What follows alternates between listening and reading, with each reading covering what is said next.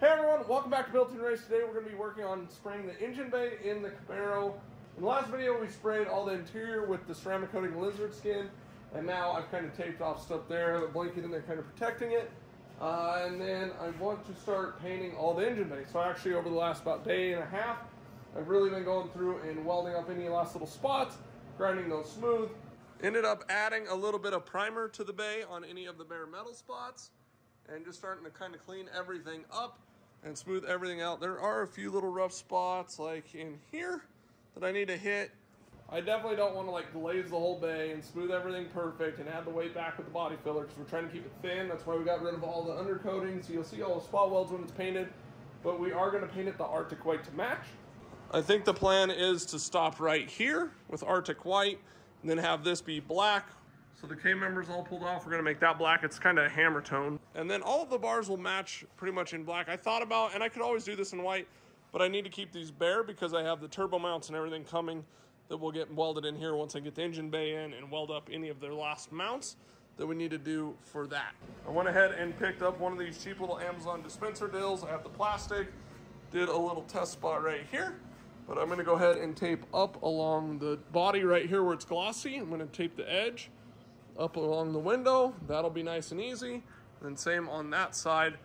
So then the whole front end is nice and white. Most of this you won't see because it'll be under the fender, but that's okay. At least it all matches and is sealed. Looks like a fort.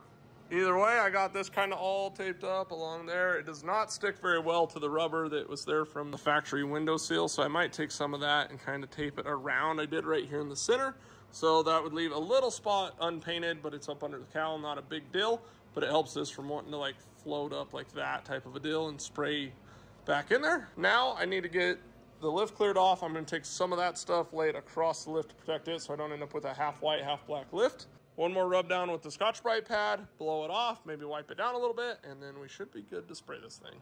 So this is the rough part about building the car and trying to paint everything and make it nice. Not everything, but like the engine bay and stuff like that. You get little spots like this that have like just a little ding there and there from where I picked off. This was the old bracket where it went up to the hood and stuff. It had little dents in there from where I was using the screwdriver to pry up on the metal. Saw it when I was putting it with primer, so I'd come back, put a little bit of filler in there, and then sand it smooth, and then so on and so forth. But otherwise, getting really close all the way, work my way over to this side. This side's all Scotch-Brited. Probably wipe everything down.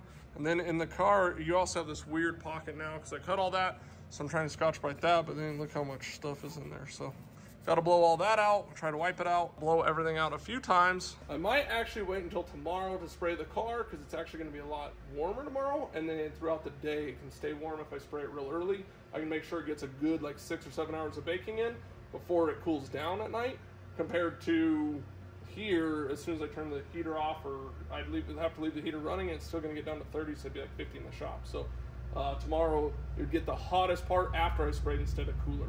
Good morning, everybody. So back over the shop. I worked for like another 2 hours after I turned the camera off last night, just going through and really just trying to work with little pieces and spots that were bugging me. And there was like a little pinhole up here that I re-welded and then had to re-prime and re-sand and all that stuff. I've gotten everything cleaned and wiped down this morning. The shop is warming up. I actually picked up one of these trusty little Harbor Freight purple guns. I think this thing was like 30 bucks with the regulator. They're like 15 without. And Trevor from Motion Auto told me, make sure you grab one of these little filters and then some connectors if I need them. I was gonna go with a nice gun, but Trevor's like, hey, just use that one. I used one for years and it worked perfect for what you're doing. It'll be fine. So that's what I got. And then also picked up some of this from a local paint shop called DNS here locally. This is an Omni MTK, like 2K urethane. This is a single stage of the factory white on this. I'm planning on spraying it with the exact same color. I'm sure it'll be a little different, but it'll be in the engine bay, so I'm sure nobody will even be able to notice. I think that's about it. Gonna get everything opened up. I need to look it up, figure out the mixtures and all that stuff, and then hopefully we can get rolling.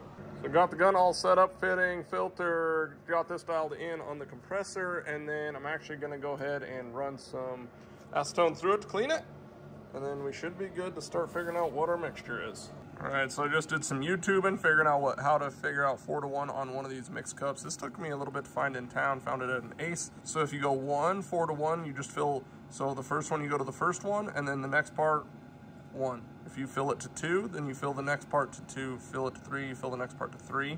So that's how this works out. So I got my little Trevi's paint tip going on. I'm gonna try 4 to 1. I'm just gonna go to the first one, I think, mix a little bit, do a little test spray, and then go from there. Maybe we'll go up to 2 because I know I'll need it, so we'll go to 2 first.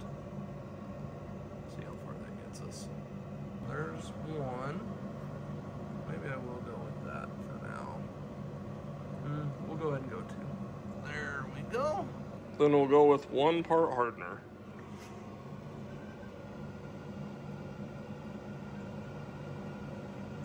There we go. I didn't opt for the paint gun holder, so I guess this should work. All right, so that filled the cup about halfway in the spray gun. I think that'll be a good place to start. Let's go ahead and make a test spray.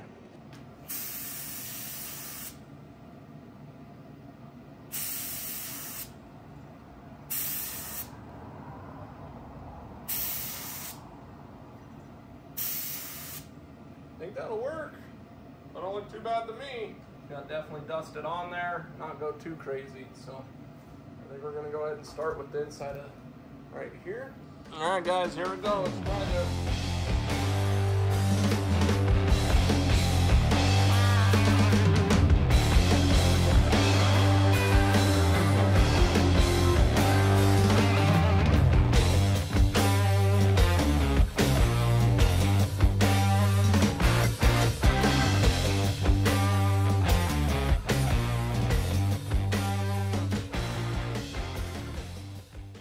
All right, now we're gonna try to hit something in the bay.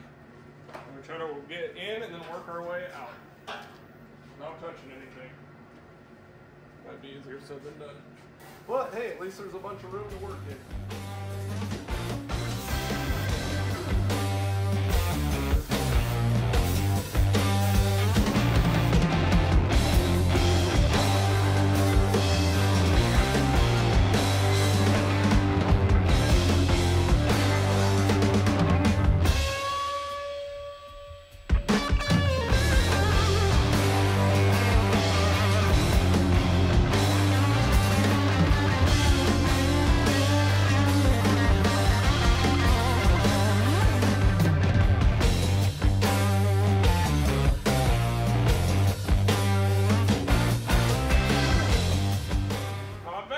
It's looking pretty good. Gotta get out without touching anything.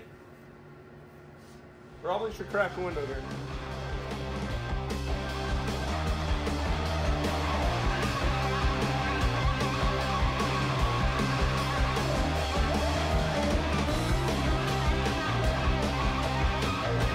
First coat down. I don't think it looks too bad. Not too bad at all. I've been talking to Trevor through Motion Auto. If you haven't checked out his channel, make sure you do, Motion Auto TV. He does a lot of paint and body stuff, so I've been picking his brain the whole time, and I just talked to him this morning while he's eating breakfast. He's like, hey, as you're spraying, like, it's white, so it'll be okay for it to be transparent through some of the areas. So, like, through here, you can still definitely see some transparency to the gray underneath, but there's some spots that look pretty good. I got a little heavier in a couple, like, obviously, like when you're spraying here, all these different angles and edges. This, I haven't sprayed that direction, so on coat 2, I'll go that way. And otherwise, guys, I mean, it's a white engine bay, so I think that's looking pretty gosh dang decent. And I can't wait to put an engine in here, but we need to get past this first. This side's pretty good. As you can see, some transparency through here and up there, but just trying to go light. Probably looking at like 3 coats to cover this thing. It's always easy to add more. It's hard to take it away if you get a run. So I'm gonna let this kind of tack up a little bit, about 10 to 15 minutes. I'll look and see how much I got and then do another coat. It's been about 15 minutes, aired out the shop a little bit, but keeping some warmth in it, got some windows cracked, and I got still some paint in here, so let's go ahead and spray this out for number 2. Probably have to mix up some more for round 3. So I called up Trevi's Customs and he's gonna run over here. He's saying like he thinks I should lay it a little bit wetter to get it like kind of the texture that I guess what you'd hope for, especially with the 1 stage, so then when it dries really nice and glossy. It's kind of wet in spots, but he's thinking it should be a little bit wetter. He's actually going to run over here real quick and help me lay the last little bit. I'm gonna mix up a little bit more, and then we'll spray 1 more round of this thing, and then call it a day. Oh, hey, buddy. Hey, how you doing? Oh, look, I needed one of those. did you have a mask at all? No. A little dry? A little dry. Not bad? It's not bad, though. I mean, it's white. For winging it. So that's good. With some Trevi advice. Are you painting the whole front or no? No, I still got to weld turbo mounts and everything, so later. So that might become black. I don't know. I kind of like the tube, all the tubes in the car being black, and then the body white. Easy to mask off too. Just mask it right there. And Yep.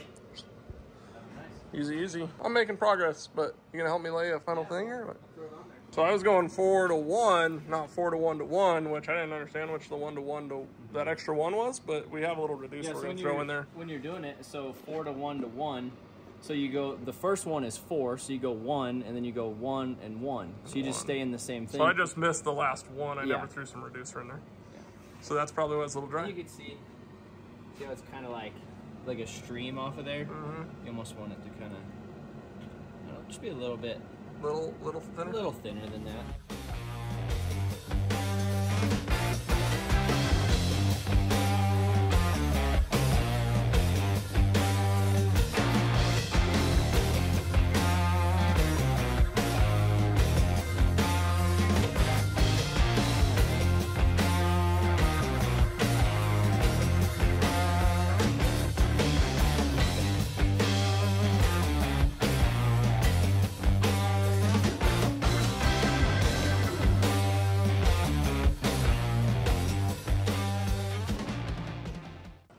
Now it's wet enough, Trevor?